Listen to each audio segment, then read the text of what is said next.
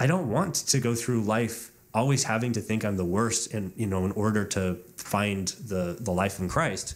And that whole thing where it sort of requires you to feel really bad, or to at least admit, you're just sort of nothing and you have nothing. And so that's why you need Jesus. And isn't that such great news? It's like, it's just stopped being good news for me.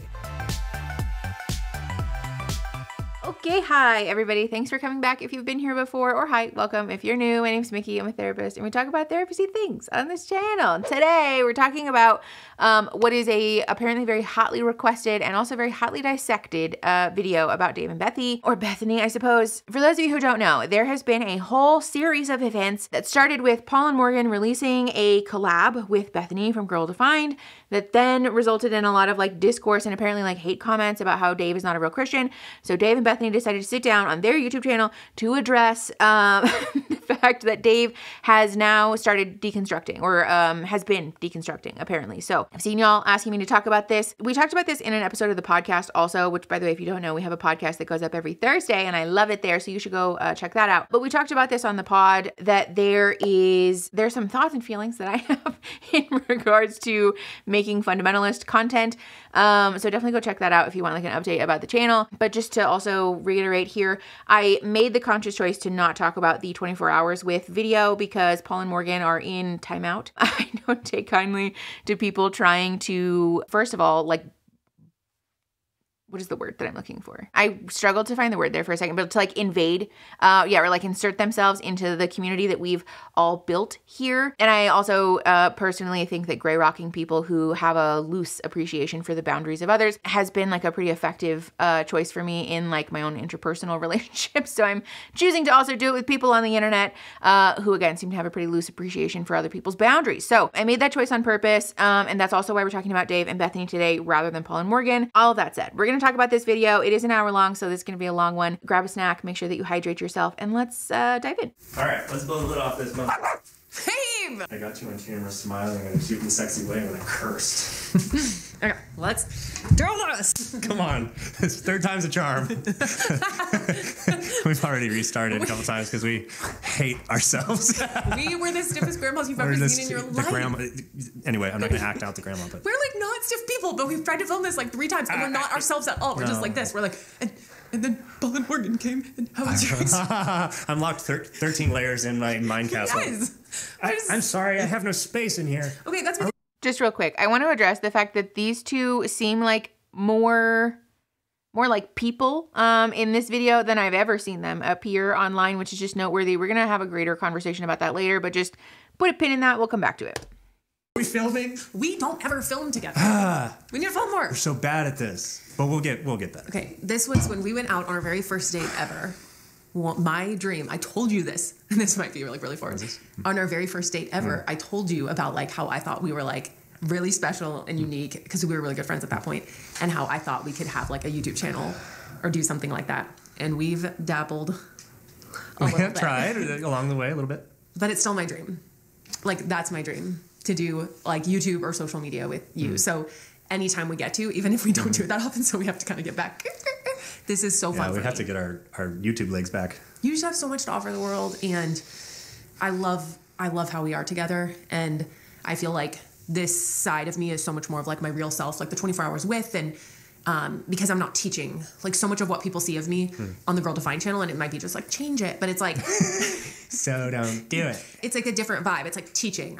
It's like I'm a mentor, I'm a big sister. It's a different vibe, but this is really fun because it's just like whenever we are doing stuff, it's more like sharing our life, and I love it. So just really quick, again, I want to note for the class that this interaction is like probably one of the sweeter things that we've ever seen them say to each other. Like this statement of like, I think you have a lot to offer the world and I just really enjoy doing this thing with you is inherently a really sweet thing, right? Like we've talked a lot on the channel about in healthy relationships, it's not just about the things that your partner does for you, right? We just wrapped talking about Love is Blind on our Friday live streams, which if you don't know, by the way, come hang out for those. They're wild time. But the language that people use on that show a lot is like, I love you because you make me feel good, or because you are what I think a good wife should be, right? And it's like rarely, if ever, a like, I think that you're very valuable, or like, I love the way that you are, or I love the way that you treat people, or I think that you're intelligent and kind and creative and cool. Rarely, if ever, is it that. And this is kind of that. Like, essentially what she just said to him is that like, she appreciates these things about him specifically, and not just about the ways that he like provides service to her, which is, again, noteworthy in my opinion. Okay, before we go any further into the video, I do want to pause and say thank you to this week's sponsor, which is Dipsea. We've worked with Dipsea before and I love them. I'm excited to work with them again. I get questions about my self-care routine all the time, and one of my favorite ways to show myself a little bit of love is to schedule myself a Dipsea date.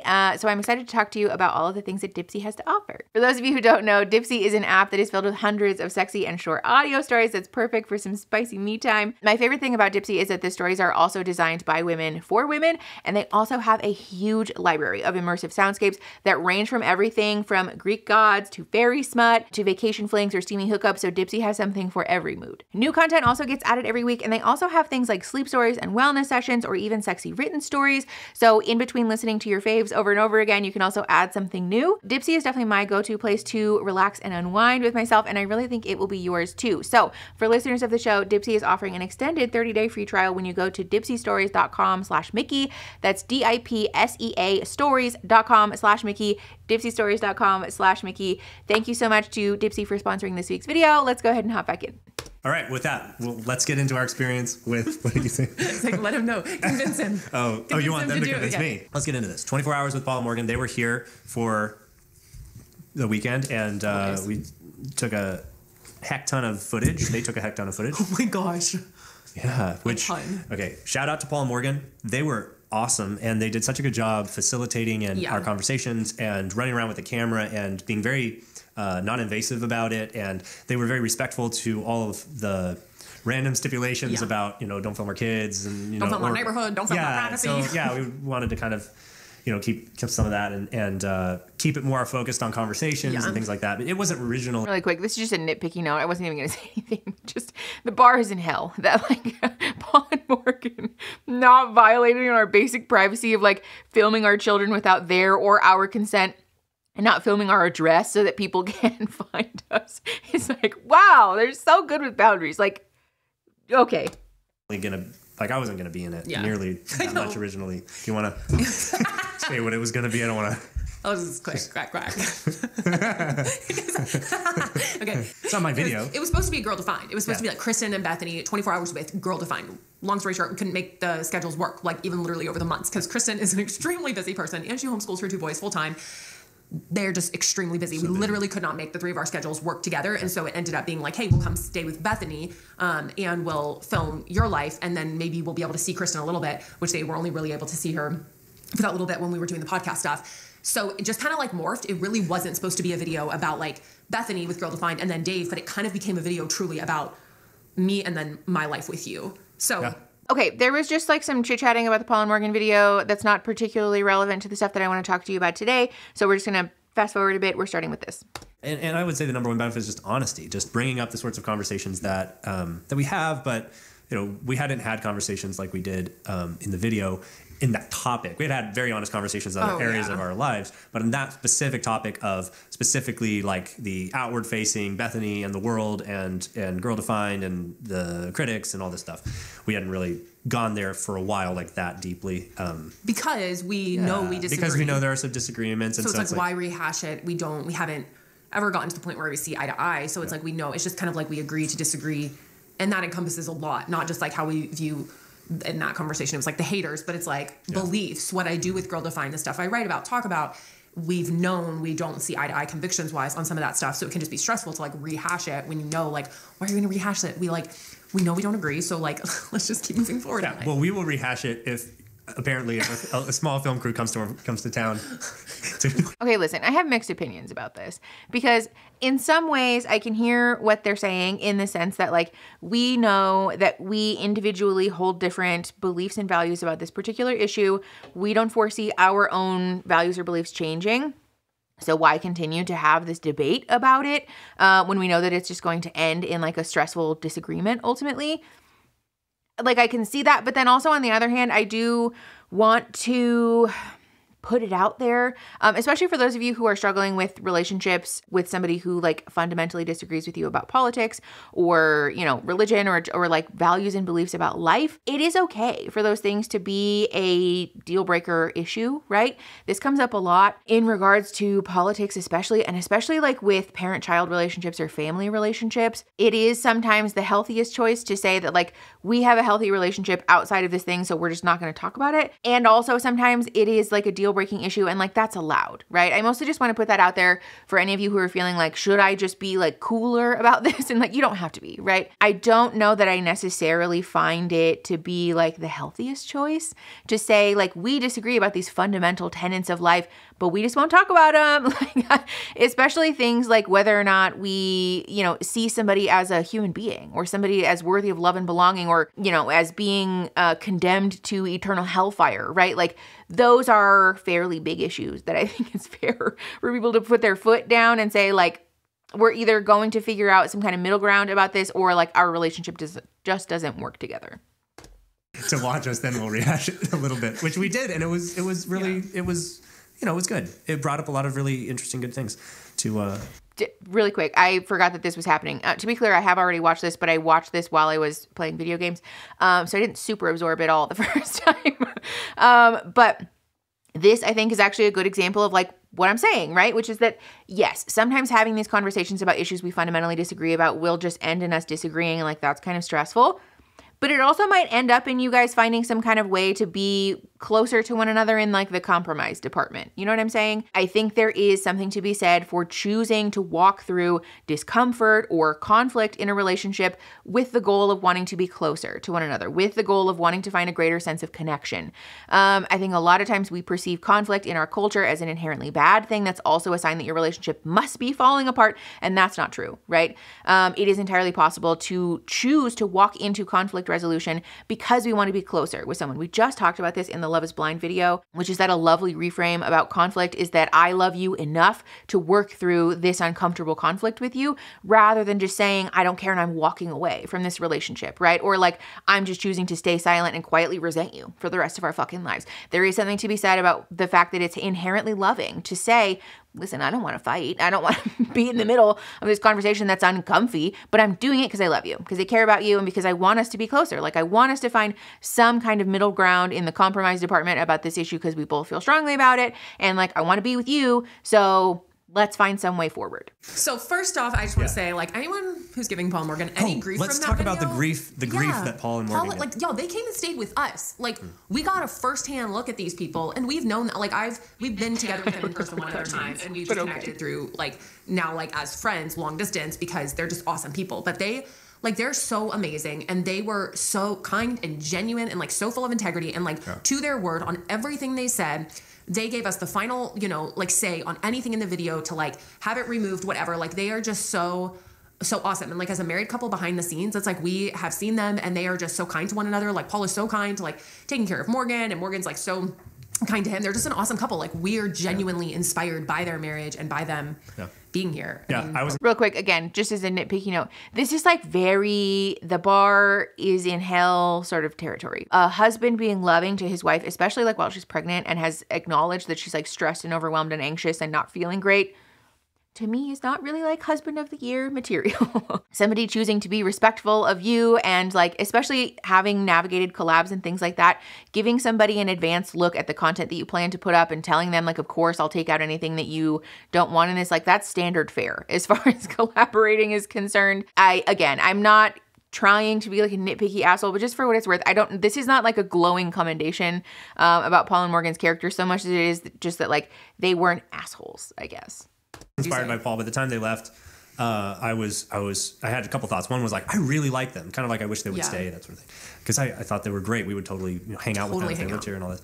And I thought I was particularly inspired by Paul and the way that he treated Morgan with respect and with care and looked out for her, and it just, I liked their dynamic, and I liked the way they related to each other in a lot of ways. I felt inspired to be a better husband to Bethany. So yeah, I think that anyone who's giving any grief, or even like, I don't know, whatever the reels they're posting or things they're saying now, it's like people, I don't know, people just want to find something about it, but we have like nothing but good things to say about. I mean, I think that's true. Well, I'm very positive. just very positive about Yeah. about them and about After the hard conversation, we've had a couple of hard weeks. Yeah. In the sense that like we've just pressed into a lot of this stuff rather than just like moving on. We've just like really been like, hey, it's been more of like a let's just like be super honest and like seek outside counsel. We had our literally a few days after Paul and Morgan were here, you know, had our pastor come over. We literally were sat in our living room for like 3 hours. Yeah. He was just kind of like a third party listening to like the 3-hour version of what you saw at the dinner table, like, and so much more, just trying to like figure out like, okay, what do I need to change? Does he need to change? What if we just can't, like, we just see differently? How can we love each other still? How can we give each other grace? And it's been like one thing like that after another, I feel.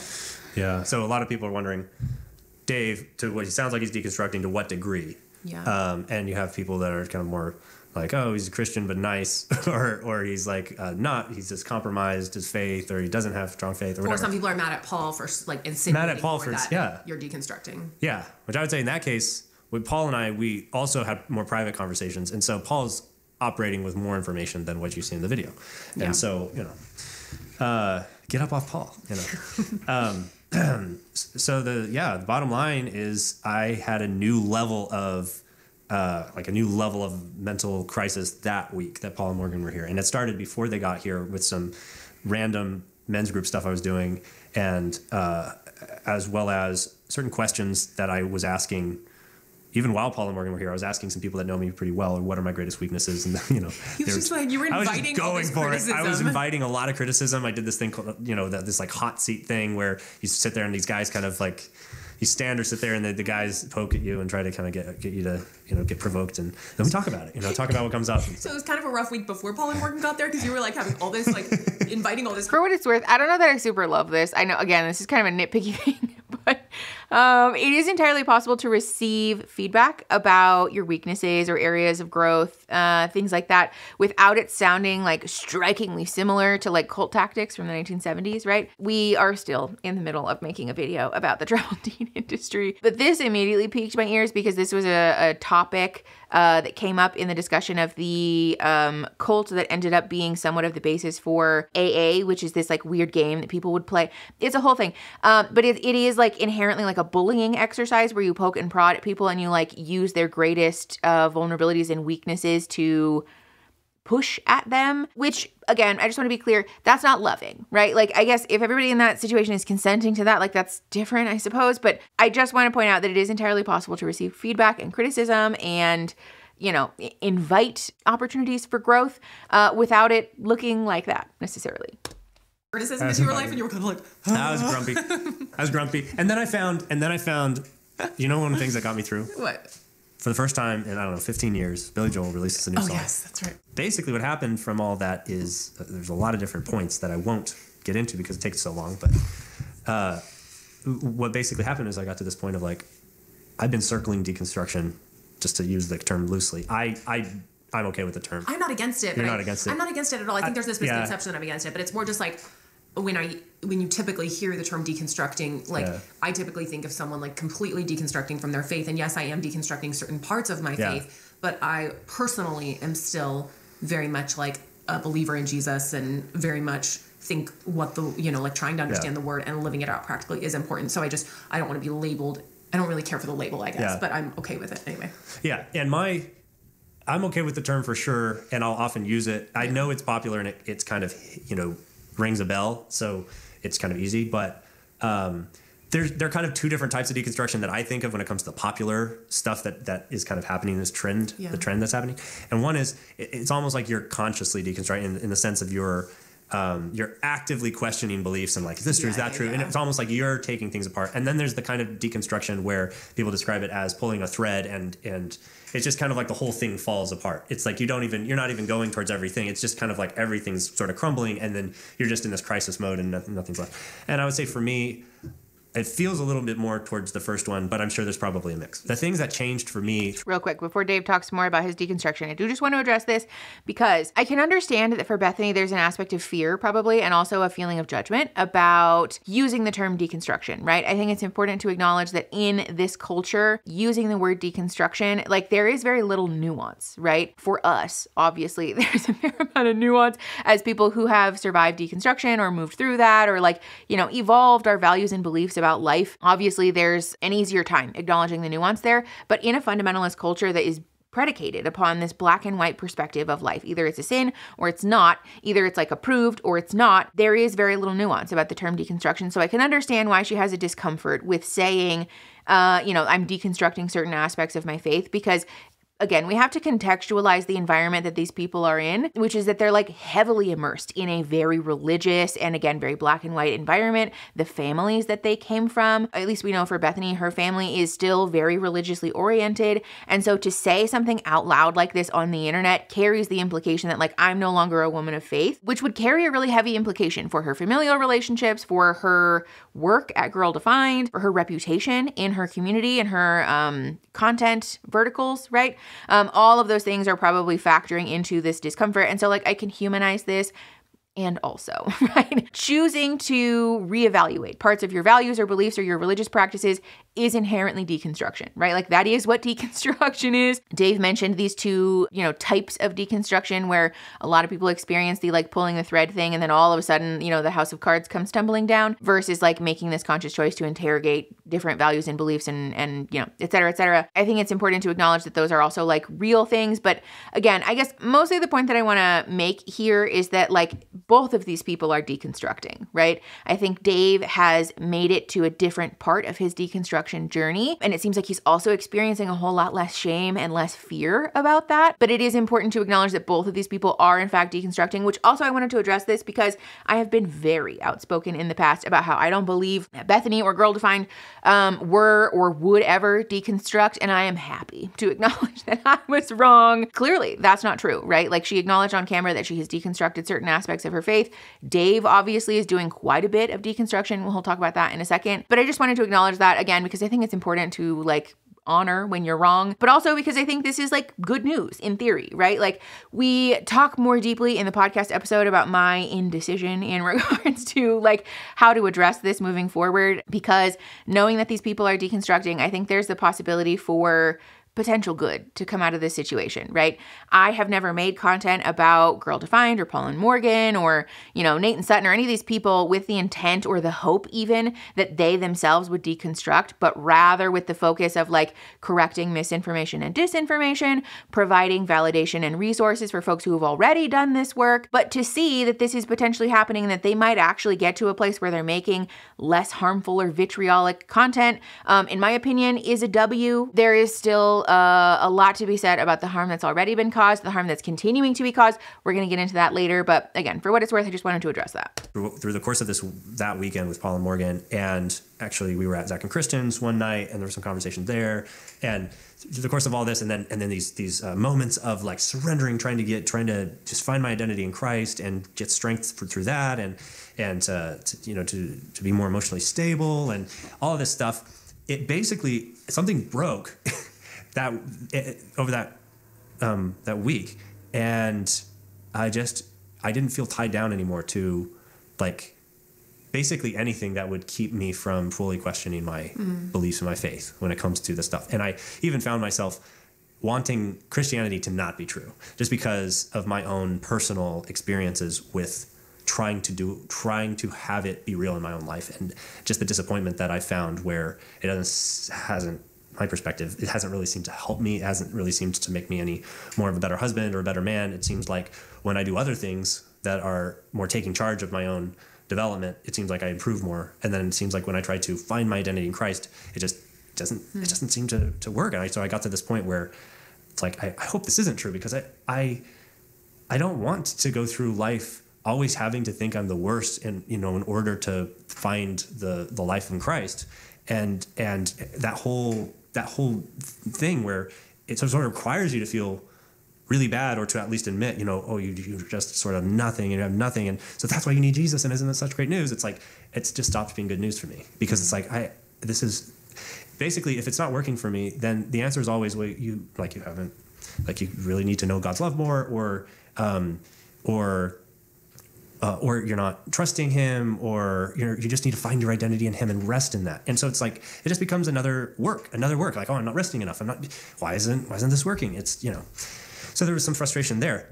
In addition, first of all, again, there's an aspect of hope in this. I am happy to own also that I am like such a naive little sucker for people just like finding happiness and joy in life. I think that's like part of the therapy thing. I don't know, but I just like truly want to believe that people on the inside are inherently good and have this capacity for a greater understanding of like human, I don't know, being flawed, right? And at the same time, this is a moment that I wanted to talk about specifically because we have talked at length on this channel about the belief that Bethany and Kristen and Allie B. Stuckey and all of these other people peddle pretty heavily, which is that you are inherently broken. You are inherently bad. You are flawed. You are wrong. You are worthless without Christ.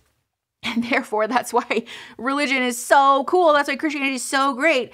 We've talked at length about how harmful this is and how fucked up this is, right? Like, this is also a criticism that it's important to acknowledge has come from like all corners of the earth, right? Like, there literally, I don't think is a person in either the like fundamentalist commentary or snark niche, but also just like regular people that haven't said like, wow, this sucks. Like, this belief fucking sucks. This is a reason that a lot of people deconstruct from Christianity and from religion in their own personal lives, right?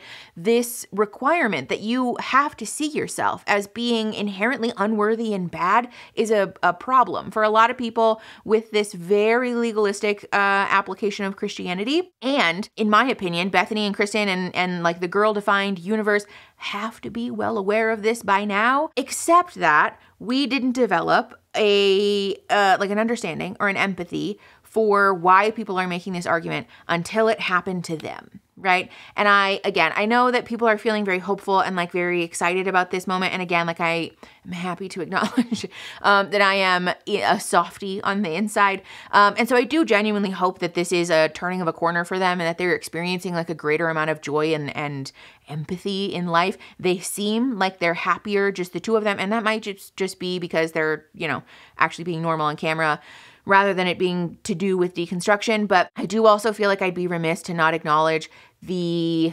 circumstances here, which are, this is like a tale as old as time in the like conservative commentary niche, which is the like leopards ate my face thing, right? Like, I have no human compassion or empathy or care or concern or respect for the nuance that leads people to certain situations in their lives. And I think that my legalistic approach to morals and values and beliefs in religion should apply to you in all circumstances, irrespective of what your particular situation is.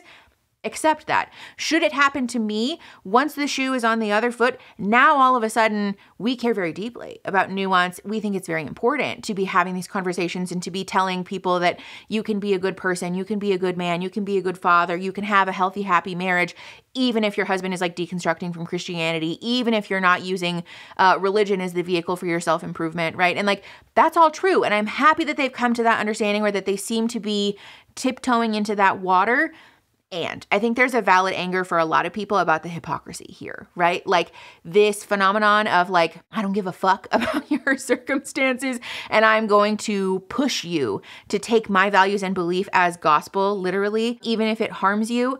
Except that when it's my turn to eat crow, that like, I don't like it, then is like, it's a button pusher for me. I don't know if this is the autism, if it's like the things need to be a certain way that I feel strongly about things being like right and correct and like correcting like not factual information, or if this is just the like, I don't know, general feeling of frustration and anger that people experience around hypocrisy. I'm not really sure what my particular issue with it is. But again, I just want to highlight this and also acknowledge and validate that if you're also feeling a little bit conflicted about this, please know that that's very normal, right? Especially for those of us who have had these beliefs like leveraged at you and that you've been told, right? Like when I left religion, I was told that my marriage would fall apart and that I was inherently bad and that there would be terrible things that happened to me because I was turning my back on the means by which I would become a good person, right? And the truth is that after having left religion, my ability to be empathic towards other people, my ability to improve myself and to look at my flaws without shame or a feeling of being inherently unworthy has only improved, right? I've become a much fucking better person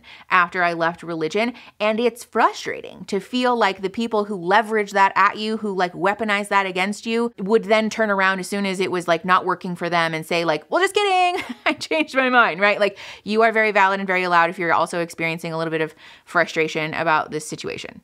Into all the truth claims and all the things that have been circling for the last 8 years for me, even before we were married, all that stuff has been there. I've been very aware of a lot of arguments and podcasts and people and debates and all kinds of stuff. It's not like I've just been in this community where I don't hear influences. It's like I've known a lot about this stuff. For sure. And over time, I've read more books and I've learned more and I've seen more, and so. But I felt constrained by myself, my own inability or lack of desire to challenge certain institutions that I'm a part of or challenge certain communities, because that would throw things into chaos. That would, be hard to go to church. It would be hard to be married to Bethany. It would be hard to do a lot of these things. I'm established in Christian community, so it just makes it, because of my own choice to be in Christian community, it makes it challenging if I'm going to basically say, hey, I don't think I'm a Christian anymore. But over the course of the weekend with Paul and Morgan and with other people, I basically got to a point where it wasn't enough of a reason for me to not take that next step. And for me, it's like just kind of acknowledging all of my questions and doubts just all at once and just being like, actually, I'm not sure this is true. I kind of hope it's not. I say that. Really quick. First of all, I do think it's just a little bit humorous. I don't know that Dave meant it this way on purpose, but just this weekend with Paul and Morgan caused me to officially acknowledge that I've deconstructed from Christianity. It's a little bit funny. I'm not saying that Paul and Morgan made Dave deconstruct. It sounds like this was a deep-seated thing for him personally throughout his own life that had been, simmering for years. But just the phrasing of it made me laugh. And also, I think it's, helpful to, or important, I guess, to acknowledge the courage in making a decision like this, right? Like there are people who, I tell my clients this all the time, there are people who go to the grave without ever having the courage to really acknowledge the inner conflicts that they have, or having the courage to look objectively at their lives and say, this was wrong, or this decision was not a good one, or this value or belief that I used to uphold, I don't believe that anymore, right? There are a lot of people who are so, prideful or fearful about acknowledging their flaws and mistakes and changes that they never do that, right? And so I do just want to take a moment to acknowledge that, first of all, for you, if you've ever deconstructed, please know that this is an inherently brave and self-loving thing to do, right? You are so much braver and better for having been able to sit with that discomfort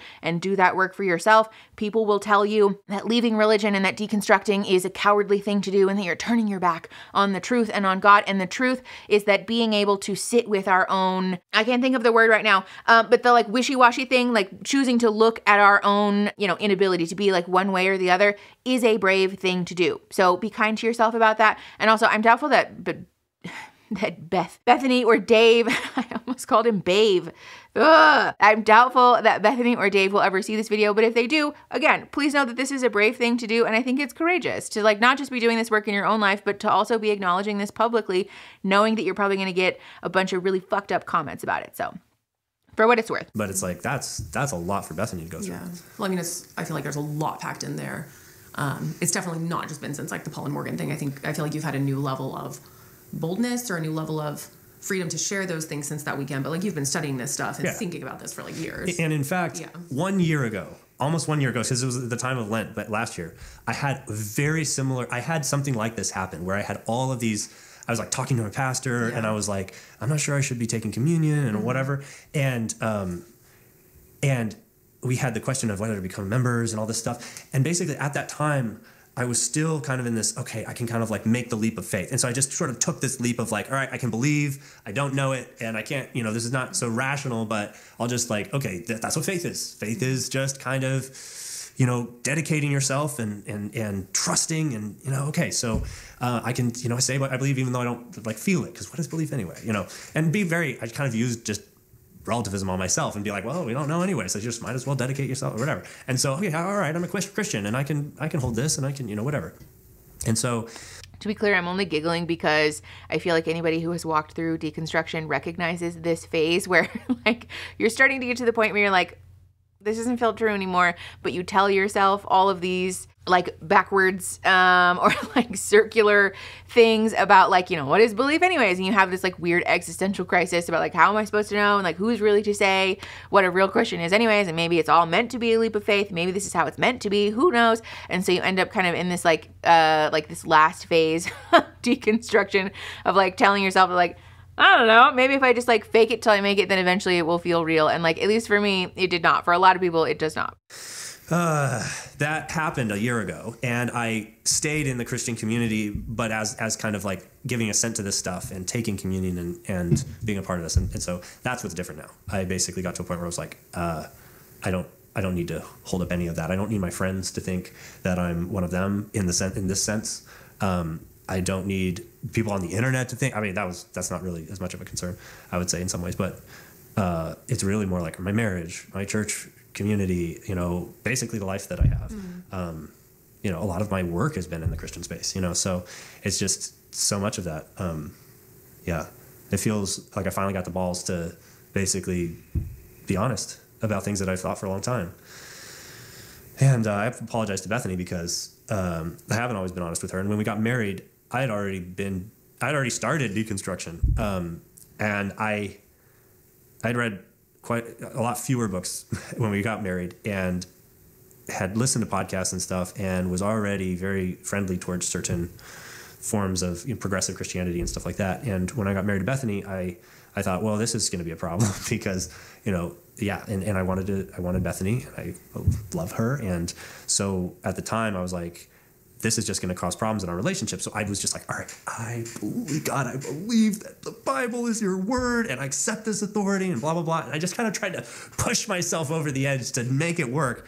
And that was disingenuous and a lack of integrity, honestly. And at the time, it was a weak thing to do. And I didn't really know how to like stand up and just say, this is what I think in the face of the anxiety that it could cause both in other people and in myself. Really quick, for what it's worth, I just want to talk about this because I feel like I've been saying really quick for what it's worth every time I pause. But anyways, I want to address this just because there is a lot of shame and fear and anxiety for folks who do, work around deconstructing. And I want to be clear that feeling too afraid or too anxious or too judged to be honest about the doubts that you're having or about, the deconstruction that you're doing isn't weak, right? You're not a weak person. You're not a bad person. That's not like a lack of integrity necessarily. I think it's important to normalize that, especially again in these cultures where there is a pretty swift and severe response for voicing doubt or fears or anxieties, that it would be very normal to struggle to voice that or to be honest about that. And again, this is not necessarily for Dave, but for those of you who are deconstructing or have deconstructed, please know that struggling to speak your truth in a community that is committed to silencing you, sometimes violently so, doesn't make you weak or bad. It doesn't make you dishonest or like a little weasel or anything. It is okay to honor that in that environment, it wasn't safe for you to be honest about who you were, and also that you didn't have the tools, right? You may very well have been robbed of the ability to effectively learn how to voice things for yourself or to be honest with yourself or with others, how to disagree with people gracefully, right? In these communities where there's a strong focus on groupthink, you might not have even been given the basic education about how to voice a dissenting opinion, again, because also the retribution for that would have been swift and somewhat violent. So be kind to yourselves. We will all go through phases where we feel more empowered, to be honest, or like not phases in the, like, it's not a phase, Mom, but like phases in the sense of like a journey is what I mean. In our journey of healing, we will all discover skills in regards to our communication and our ability to advocate for ourselves in our own time and space in a way that works for you and that is reflective of the safety and resources that are available to you. So that's kind of changed. And so I've apologized to Bethany. I said, you know, I'm sorry for telling you a picture of myself that's not been true. And you know, making it seem like I believe a certain thing or am a certain way in order to make you feel better, when I'm really not. So how's it been for you? Yeah, I mean, thank you for sharing that. That is a lot to share. Does that feel okay to share? Do you feel okay? Yeah, I feel like I just kind of rammed through it. Yeah, I mean, that's like a big deal. So it's a huge deal. Yeah. Acknowledge that. It's a big deal to acknowledge it. And I mean, I would say it's not something that I... Really quick, I just want to acknowledge this. It's not really quick. This video is like 2 hours long, Mickey. I do want to acknowledge this moment though, because I think this is sweet, right? There's been a lot of criticism of Bethany oversharing. I have been one of the people who criticizes her for oversharing about her sexual life specifically. This was an interesting moment to see between the two of them, this like genuine checking in of like, does that feel okay to share? That's a big thing to share. In my opinion, this is a green flag, and I was shocked, honestly, not just to see this moment happen, but also to see it happen in such a kind and like quiet and tender way. A lot of us, when we want something to happen, but we also want the people involved in that situation to also be okay with it, we have the tendency to do the, that feels okay to share, right? thing. And I just thought it was nice that she asked genuinely. There wasn't like a pressure or an expectation attached to the end of that phrase. It was simply just a question of, does that feel okay to share? Which again is nice to see. Would have like, I don't think when we got married, I would have thought you were going in this direction for sure. But I think maybe like a year or so into our marriage, just your interests and books and what you like to study and stuff, it was like, okay, I think that it was, you know, I could start to see that coming in. But I mean, we've had conversations about this sort of stuff. I've not been like totally in the dark for a while now, I would say. So I think that that's definitely been, I wouldn't say you've been like totally dishonest recently, maybe just when we got married. Maybe at the very beginning. Got the girl. Surprise. Well, it wasn't like the next day I was like, surprise, I'm an atheist. You just did it with the atheist.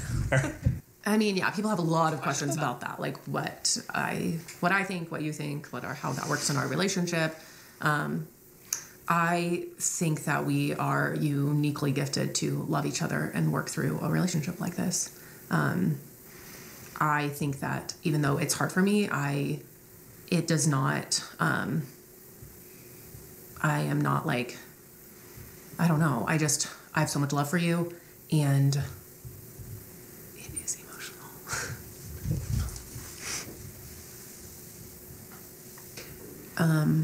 A lot of people have wondered and have asked like in the questions and stuff how that is, and I am emotional, so we're just gonna roll with it.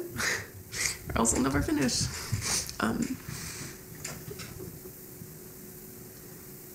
I think that, like, when I think back to, I think this is something that, like, I really believe, like, when I think back to when we got married, I still look back and it's like, I have so much confidence that we're supposed to be together.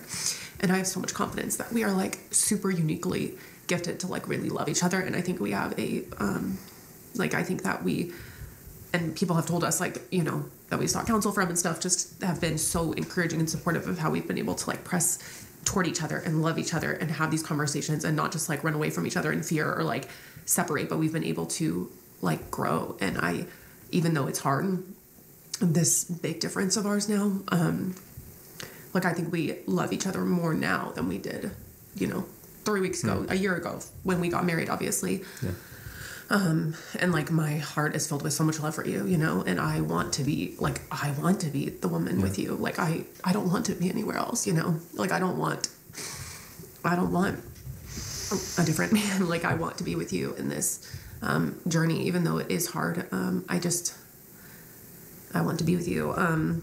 But it is hard. It's hard to think, like, I mean, we are going to church together right now. Mm-hmm. And what? I struggle with this a little bit because I want to be clear. This is a very sweet moment, right? Again, we talked at the top of the video, the like genuine love and care that they seem to have for who the other person is at the core, not just the service that they provide them or the things that they do, but like their core essence as a person. They seem to love that about each other, which is obviously good and sweet. And also, there's some stuff in here that is like just, it's a little challenging for me, to be perfectly honest, because the thing that sticks out to me is this language about like, we are uniquely gifted to love each other through something like this, right? Which is, again, it's a sweet sentiment, but I can't help but wonder to what degree, first of all, this would have been something Bethany would have believed pre the shoe being on the other foot, right? If someone had, written in a Q&A for Kristen and Bethany on a Girl Defined video that like, hey, me and my husband are in a mixed faith marriage. My husband has started deconstructing. I'm still firmly a Christian, but I believe that we truly love each other enough to work through this. And I think he's a good man, regardless of whether he's a man of faith or not. And so like, is that okay?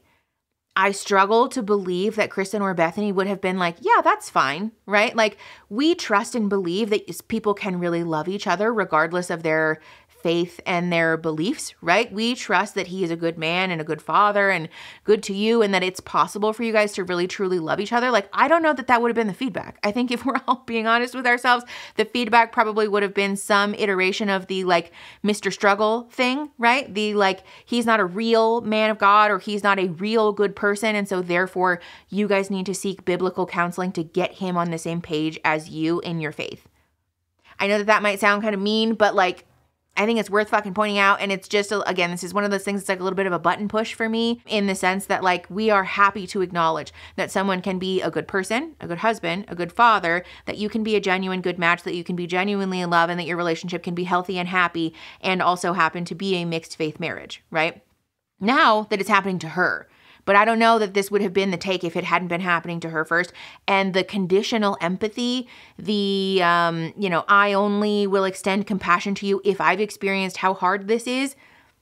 This is part of why people really dislike fundamentalist religion. This is why people really dislike this type of very legalistic Christianity, which is that we are only willing to offer empathy to you insofar as it has affected me or like relates to me in my life, right? Which is not real empathy. That's not true empathy or compassion, and it's certainly not true love for your fellow human, right? For your brothers and sisters in Christ. I think that this is worth pointing out. And again, just like if you're experiencing some ickiness about this hypocrisy, I think you're very valid in that. I think this is a moment, I think, where it's good to honor that we as human beings are complex, and we can contain multitudes, right? We can hold in our hands multiple things, which is that this is sweet, that I'm happy for Bethany and Dave, honestly, that I hope that they're finding a greater sense of peace and happiness in their life.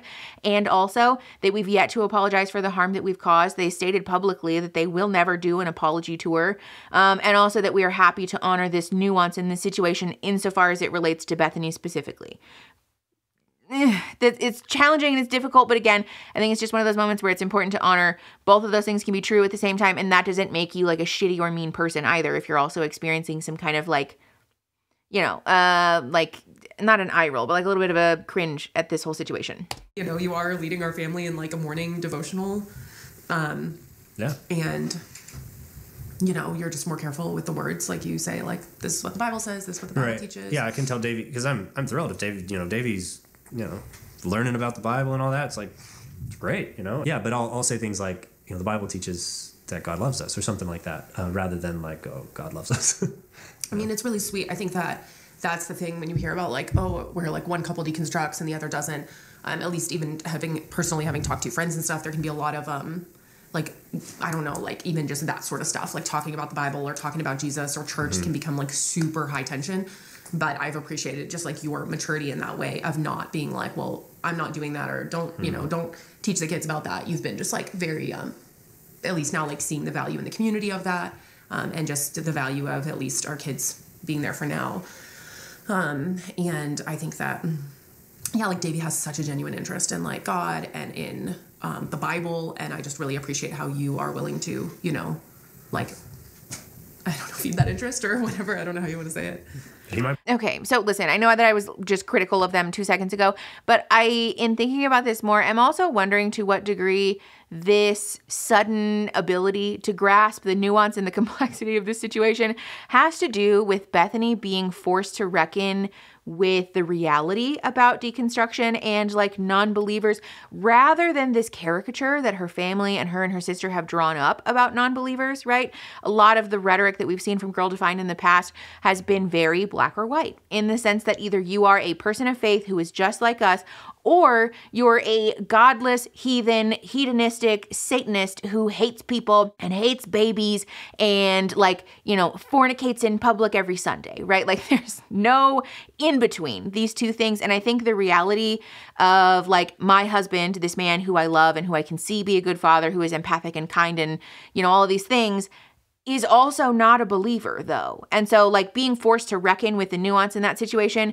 will go a long way in deconstructing somebody's own beliefs. This is the thread pull thing that Dave was talking about earlier. This happens for a lot of people in deconstruction.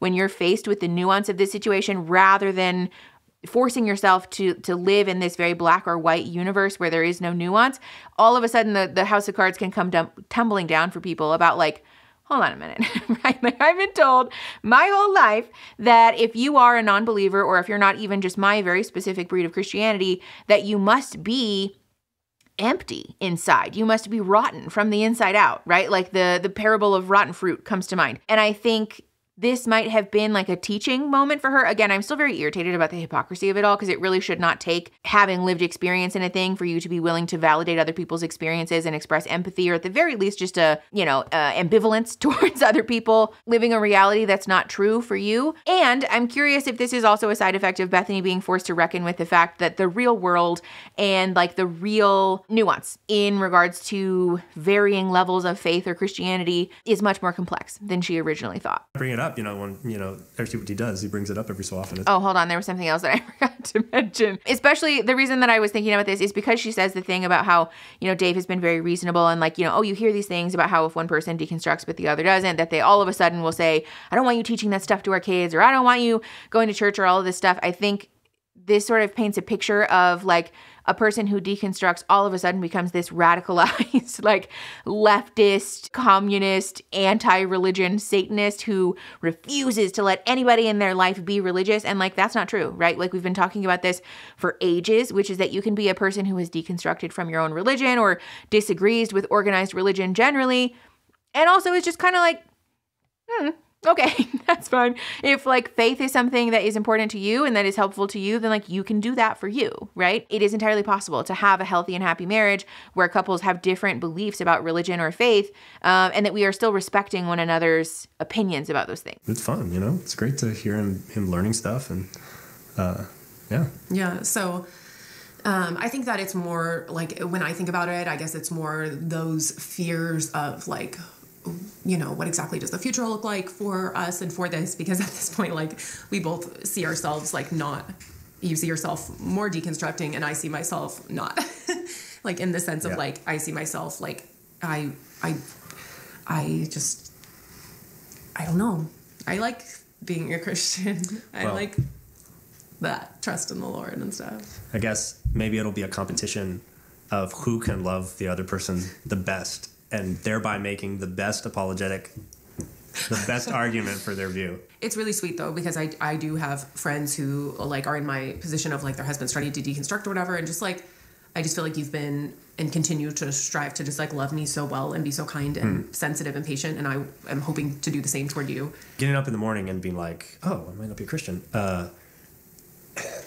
I find so far I find a heightened level of like, well, then everything that happens is like my responsibility. Like if I don't like something, it's like, it's on me. It's not, I can't blame God for anything, it's just, and I can't like spiritualize things like, oh, maybe God wants this hard thing to be happening to me in order to teach me something and stuff. It's like, if you don't believe in that and then it's just like, oh, I feel crappy because I feel crappy and whatever. I don't know. Maybe there's a reason, maybe there's not. Maybe I need to eat something, maybe whatever. and maybe I need to confront myself about an issue that I have, and I'm not living with my integrity or something. And I still very much hold to that. The integrity stuff hasn't gone away. I would say this is a step in the direction of more integrity, more honesty, even more strength in a lot of ways, I would say. And I've been like, well, we can get into some of the comments and stuff in the video, but there was a couple comments in particular that really landed with me, and that I've been taking as fuel to be able to grow and to do a lot better. I think this is hopeful because what Dave is saying is true for a lot of people about deconstruction, right? Which is that leaving religion gives you the space to be a better version of yourself. That's stronger, that's more honest, that's more focused on integrity or empathy or, genuine respect for fellow human beings. And acknowledging the truth in that, I think, is probably a little bit distressing for Bethany, if I had to guess. But again, seems to be adding up to this greater picture of like potentially learning and like, I'm fucking really hoping, expressing a greater empathy for people who don't think and feel and behave and look exactly like Bethany and Dave. Like, I'm very hopeful that this will be a turning point for her in being able to honor and acknowledge that there are people who don't believe in the very specific brand of Christianity that Bethy believes in. And also they might be good people, right? It might be okay for them to be that way. And maybe we don't have to make content all the time that is geared towards being quite so hateful and aggressive and like prescriptive. I mean, just from like wrapping this up, because I know a lot of people are asking questions about this part, like this, like people are asking like, what more are the differences? So he uses language and you don't. It's like the cussing should probably be the least of your worries at this point. It's more of like our difference in our faith journey, our belief in Christ and the Word, and like all of that. And yeah, like it's tough. Like I'm not going to pretend like I'm some superwoman and just like, it's like it's hard, and it's just like it is a lot, but I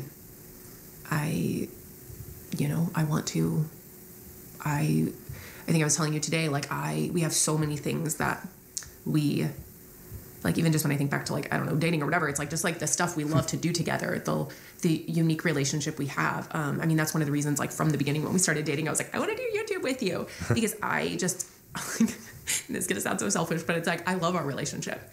And I think we're like a super special couple.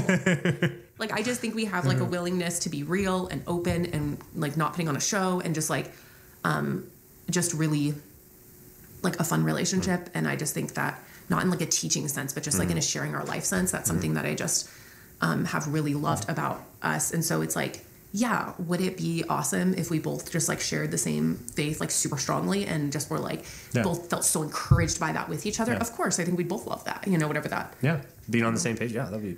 If I were like, yes, deconstruction, babe. I don't know. I mean, it might have crossed my mind. Like, hey. And if I'll just have to make deconstruction look absolutely attractive, just like the most loving husband. So yeah, I mean, I would say that, in a year, I'm sure we'll have a lot more to say. Oh man, can you imagine? I do just want to put it out there. This is something that we have said about Girl Defined and other fundamentalist influencers from the beginning, which is that I think there is a world where sharing about their own experiences, their own thoughts, how they apply certain pieces of doctrine or the Bible or scripture to their own lives seems like a much less hateful fit for the things that they want to share, right? A lot of the issue that I take with Girl Defined, Paul and Morgan, Nate and Sutton, and like, I don't know, whoever else is in the fundy influencer niche, is that they position themselves as experts. They position themselves as these people who are not just qualified, but like they are supposed to be educating other people about the definitively correct way to live their lives, which is not true, right? I think if Bethany and Dave make a shift to talking about their own lives, how they're addressing a mixed faith relationship, how they're managing, I don't know, life changes, child rearing, please don't fucking become family vloggers and put your kids on camera, but like other things, and just sharing about that journey for themselves, that there's so much value in that, right? Like that's very encouraging for people who are also in mixed faith relationships, but also for like sharing the things that they want to be sharing, right? Like I'm not saying that no one should talk about Christianity or that no one should be allowed to share share about religion. We've talked before on this channel about how religion, when approached with a healthy and safe attitude, can be such a powerful vehicle in caring for your mental health and creating community. It can be a protective factor for not just your mental health, but also your physical health. There are lots of wonderful benefits to a spirituality that is safe, that provides you with a secure attachment to your deity of choice, and that again can add a whole bunch of positive things into your life. And so if that's something that's coming down the pike, I'm hopeful that it is. I think that would be, again, a much better fit for the things that they want to be sharing, rather than Bethany and Kristen putting themselves up on high and like literally preaching from this pulpit that they do not possess to speak prescriptively about what other people should and should not be doing. And then if you don't do it my exact way, then you're damned for eternity, right? Like that's, in my opinion, again, just like not a safe or healthy thing to do, but also like not true, right? Like they're not credentialed, they're not experienced enough to be speaking definitively about other people's lives. And I personally would be really excited to see them talking about themselves rather than finger pointing at everybody else. What happened in a week? Yeah. What's going to happen in a year?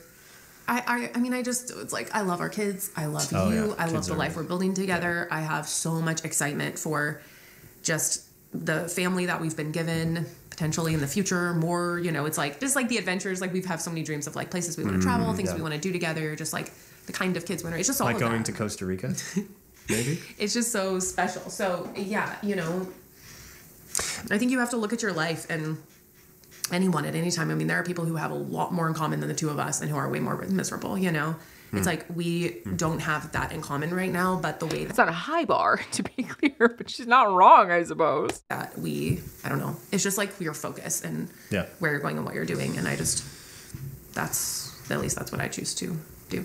Okay, I want to say Bethany, by far, the highlight of the highlights of 24 Hours with Bethany was Bethany. No. Paul and Morgan were great, of course, and but Bethany was.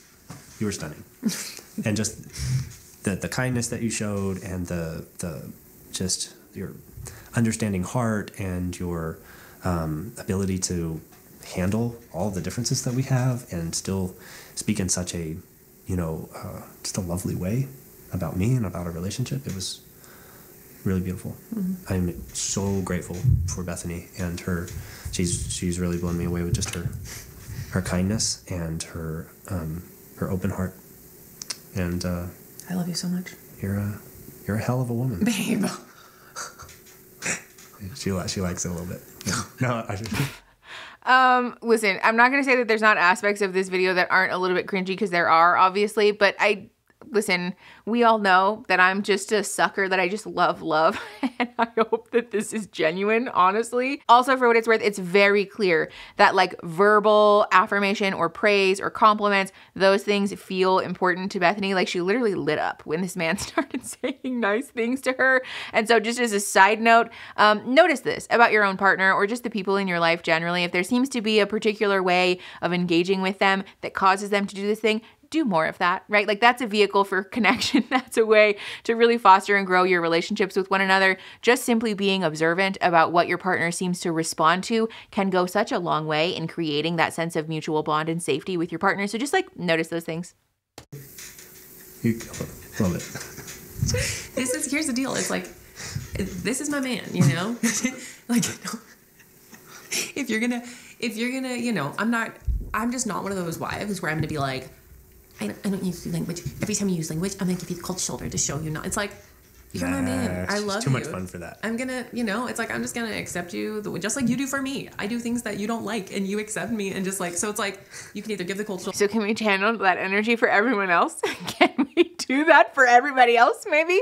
Like that, I'm hoping and praying, I'm crossing all of my appendages that we're going to extend that level of acceptance for people outside of their marriage in 2024. Or laugh along and come on fall more in love. It's like fall more in love here. So here's the it bumped a tiny little hair in my nose. I'm so sorry. Oh my god. Okay, you want to talk about comments? Yeah. Okay. Let's talk about just not going to address that. Oh my gosh, did I really? I think you broke my face. Yeah, let's talk about comments. Okay, the comments. We have been known to sit in our bed and scroll comments and laugh our heads off because some of this stuff is so funny. Man, people, they just... Well, okay, I've loved all the comments, like people just like feeling like they saw a new side of us, gaining a new, of course, a lot like of just nice, genuine all the nice, genuine comments, you know, really love those. But I just think it's hilarious how almost every single person in the comments like picks someone they want to side with. That's just so funny to me. Like, I like this person, I like that, I don't like that. It's just like everyone's got their person. I know one of my favorite comments on me is, Dave is a sociopath. Don't call people sociopaths, please. Oh my gosh. So when it comes to the comments, the places that I've looked at comments are the Instagram Reels, like that Paul and Morgan post and that we've collabed on. There's like a lot of comments on those, like snippets from the video. Yeah. And then obviously like the main Paul and Morgan 24 Hours With, that has a lot of comments. And then they did a reaction video to their own video. To their video. And that was fun to watch. And they have the comments on there. And the only other video I've watched about this video, thanks to your recommendation, is the Zelf on the Shelf video with Sam Tanner. Samantha and Tanner. Shout out to Samantha and Tanner of Zelf on the Shelf. They're two beautiful people, and the world is better for them. I had never heard of them. I don't watch like any. Dave being a fan of a fundamentalist commentary YouTube channel is not something that I had on my bingo card for 2024. But for what it's worth, Sam and Tanner at Zelf on the Shelf are actually seemingly pretty nice people. I've never like actually talked to them, but we're mutuals on Instagram and I've watched a couple of their videos and they seem pretty nice. So also if you're looking for more content in the like fundy commentary niche, definitely check out their channel because they're a fun watch. Anything on YouTube, like any videos about me, about Girl Defined, like people might be like, that's the main critic of Girl Defined. And it's like, I have never heard of them because I literally do not spend any time on Reddit, any time on YouTube. Like, you're not saying Zelf on the Shelf is the main critic? No. I'm just saying like I don't know a lot about it. So Zelf on the Shelf has made videos about Girl Defined. I had never heard of them. And this is true because I think some people do think like you watch reaction videos and stuff like that, or you're scrolling Reddit or something, and it's not that way. I don't. Yeah. For what it's worth, it's very bad for your mental health to be doing this. Take it from me. There is something to be said for being open to feedback from your community. But some of the best advice that I've ever gotten about comments and like critical commentary of your content is to be, you know, aware and responsive to your comment section and to feedback from your community for like the first 24 to 48 hours. And after that, let it go. Let it go. Once it leaves the sphere of people who are actually committed to being in your community, who actually are going to give you feedback based on like a genuine care or compassion for like your growth and like are giving you commentary about like how to improve from a, you know, like good faith place. Once it leaves that sphere of the internet, there's only anxiety to be had. Don't get me wrong. I think it's very important for people to be aware of like when they fuck up and to honor that like truthfully and, you know, with humility. And also I can't really fault them, honestly. Like I wouldn't scroll a subreddit that hated me. If I'm being super honest, I wouldn't fucking do that either. Just not watch this stuff. But I don't watch, I would watch hardly any of it. It's just that happened to be. How'd you come across the Zelf on the Shelf video? It was because I was only like prepared. A few days ago. You found it was them. like a week or two ago. Okay, yeah, it wasn't that long ago. So because we were going to meet with our pastor, and I was thinking, okay, what are the things that I want to bring up? And so I was kind of Googling like Girl Defined videos. So I was listening to like Girl Defined videos, and then some of the reaction stuff, and I stumbled upon Zelf on the Shelf. It was like so funny. The top. It was the top something, and it was the hooks because it was like. Was it one with you? Yeah, it was seeing your face. It was like the Barbie review and the our conversation stuff, and you were like, "That's me." Like that's me. And then I started listening to it, and I kind of got hooked on Zelf on the Shelf because you were like, "These people worship the ground I walk on." No, yes, they do. It doesn't. I like them. I do too. I get it. I think they're super. I'm sure that has nothing to do with the fact that Zelf on the Shelf has been incredibly kind to Dave. Definitely has nothing to do with that whatsoever. Nice, and I feel a lot of affirmation from them, and that's very sweet. But and I like these people. Okay. So he was like, oh, you know, like they seem cool. You would probably like them, whatever. So this is just a side tangent. So then I was like, okay, I don't watch like any. That's like Paul and Morgan's reaction was the only thing I was planning on watching. I don't Google, I don't YouTube, I don't look at anything. But that specific one, I like went straight to the channel, and I was like, okay, I'll watch it. And I definitely appreciate their like kind, gracious way they went about like discussing it and stuff. They call themselves like ex-Mormons, or they are ex-Mormons, or anyway. So I think they're a good representation of like unpacking a video in a kind, gracious way. At least that video of theirs. Okay, because you went to watch some of the other ones. Okay. In that vein, I don't think we talked about it in here, but hater. Oh yeah. Critic. Okay, just dream with me for a little bit. we can often talk past each other because when we talk about how to deal with like in our dinner table conversation in the 24 hours of the video, we talked about the haters or critics and people. And when one person's thinking about haters, they're thinking about the people trying to actively remove you from social media and get you banned and coming after you and giving you death threats and all kinds of terrible things. And then somebody else might be thinking, oh, somebody who has a different point of view, who is pointing out that they think your view is harmful and stuff like that. So critic levels, maybe hater is the premium package where it's like the platinum, we have a wonderful platinum package to offer you. And the platinum package is, full on hater of that nature. And then level 1 is, the bronze package, which is like, or silver, which is, I don't know, just like somebody who disagrees with views, thinks your views are harmful, something like that. That would be self on the shelf. They would be level 1. They would be level 1? They definitely disagree. And we actually have a difference of opinion. Well, they think that your views are harmful. This is so self-absorbed, but I'm so curious where I would end up on this spectrum. I feel like probably they would think I'm closer to the hater end of things, but I am really curious like where they would rank all of the people in this commentary niche, because also it seems like Bethany's rating of this is a lot more stringent than Dave's is. Right. Yeah, so they would be level 1, which would be more of like a critic, not a hater. I wouldn't put them in the hater camp at all. Right, you're not a hater. Yeah. I think it's pronounced friend, but well, it does. She's like, yeah, you're not an unbiased. Yeah, but like they would be in that level 1 of like being critic and thinking some views are like, oh, these are hateful, damaging to the world, while also plummeting the depths. They plummet the depths of the Reddit and sometimes repeat things that are completely false and untrue. And so it's like Reddit adjacent. Yeah, which is just, that part is unfortunate to me. It's like, oh, like a channel like that, I do think they have so much going for them. And it's a little unfortunate to me when it's like, okay, why are you repeating some of these major talking points that are so completely false without like for sure knowing? So it's like, I really appreciate when channels on that level who are critics, it's easier to listen and to really accept like that feedback when they don't like repeat the random talking points, which not in the most recent video, but in some we both watched the most recent video today together. Yeah, I mean, people always ask like, do you have any friends who are not just like you? I'm sorry. What do you say? People are always like, do you have any friends who aren't just like you? And here's the reality though, like we are super open to like having friends who think differently. For heck, I married you and you're heck. You heard it here, folks. It's like I married you and I still love you and we have I don't know that counts because she didn't know that at the time. So like, okay. Last and together. She's not an idiot. Like Bethany knew from the beginning that I was kind of not cookie cutter. No, you weren't. That's what attracted me to you for sure. It's like, just like, hey babe, I can welcome you to the dark side. Come do it for me, babe. I didn't think you were going down a deconstruction route, but I really admired your integrity, which was one of the things that I've talked over and over again is what I've loved most about you. Yeah. And it's your integrity that is taking you down this path of deconstruction. It's so it's like irony. Yeah, which is a good thing. I choose you today, babe.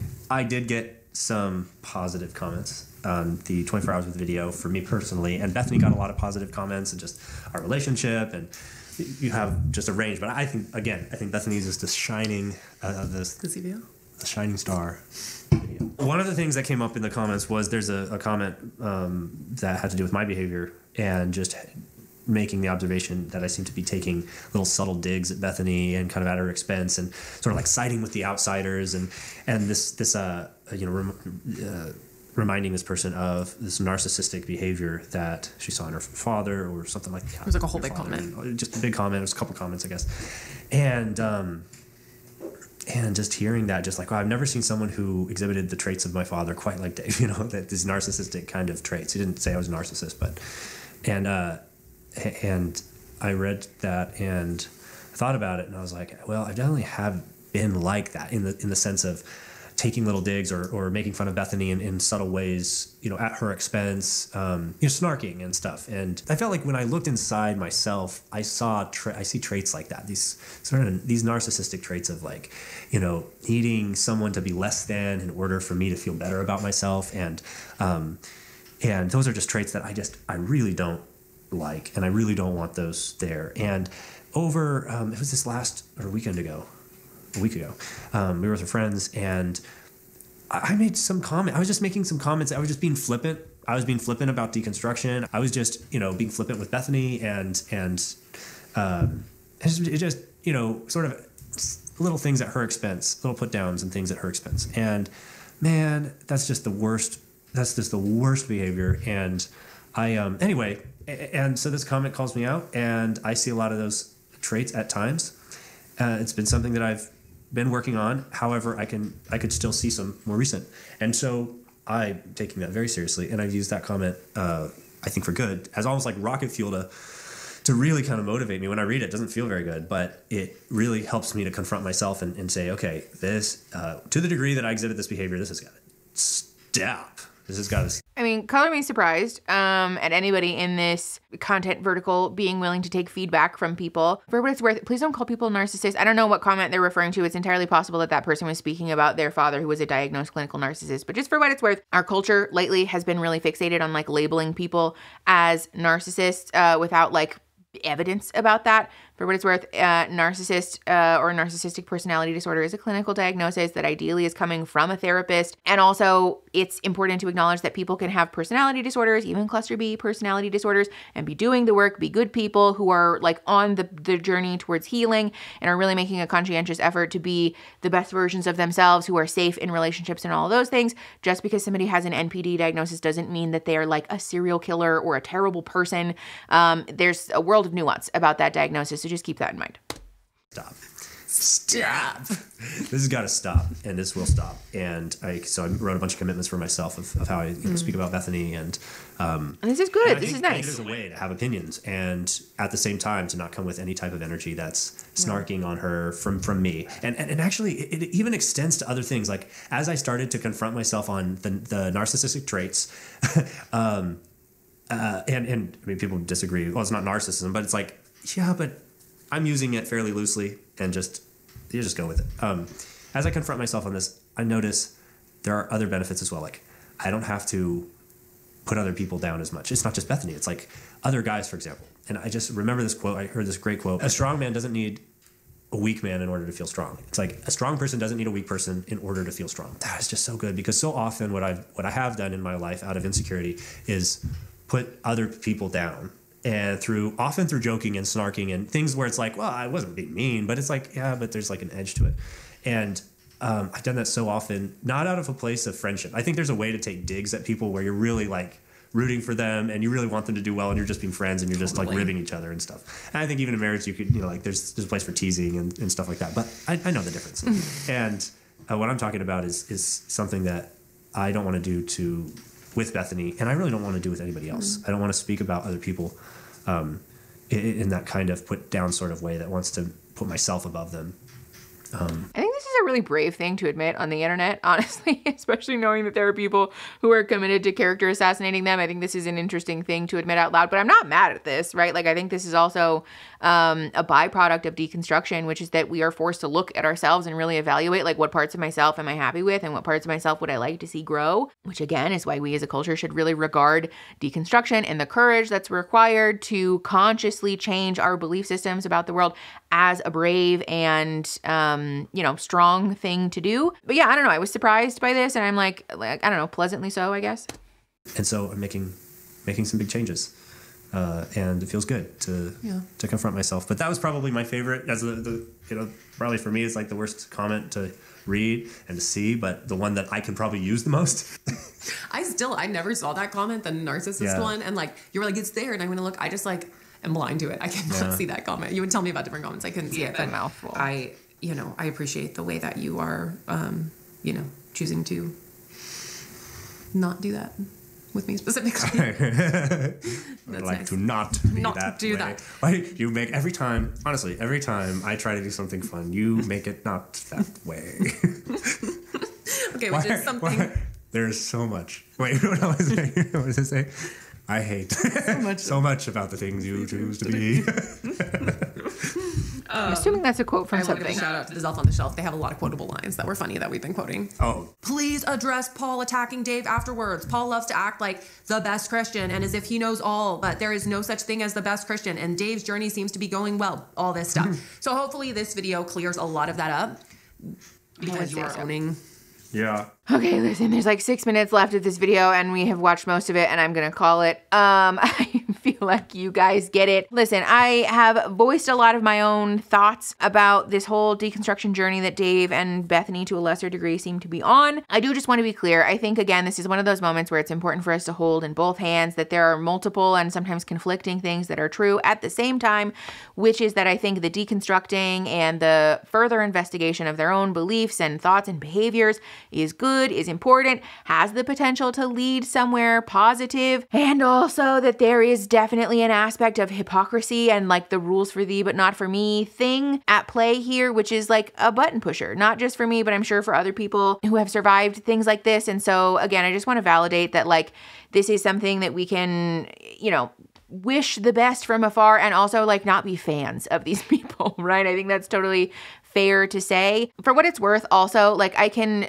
to somewhat of a degree, like humanize the difficulty that like, especially somebody like Bethany might be experiencing with the pressure to apologize for the harm that she's caused.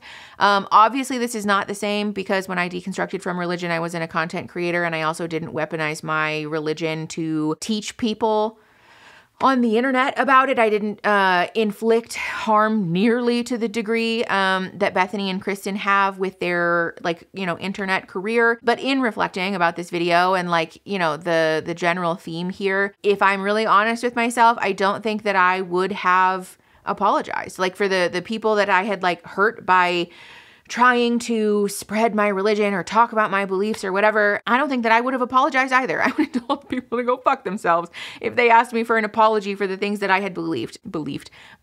And so I can humanize that to somewhat of a degree. Again, I don't think that it's the same because Bethany and Kristen have made a living by peddling these really harmful beliefs, these dangerous beliefs, and also that they are continuing to do that, right? So that's like not the same. But again, for what it's worth, I can sort of humanize that in a way, and I can understand why they might feel the way that they do, even if I don't agree with their choice to do that. I'm still holding out hope for an apology or some kind of fucking reparations for the harm that they've caused, for the danger that they've put people in, for the way that they have intentionally targeted vulnerable people in some of the worst moments of their lives to try to brainwash them into believing this very legalistic and dangerous perspective about religion and life and Christianity. But I suppose I'm not really like super hopeful about it, but we'll see. All of that said, I hope that you guys enjoy the video.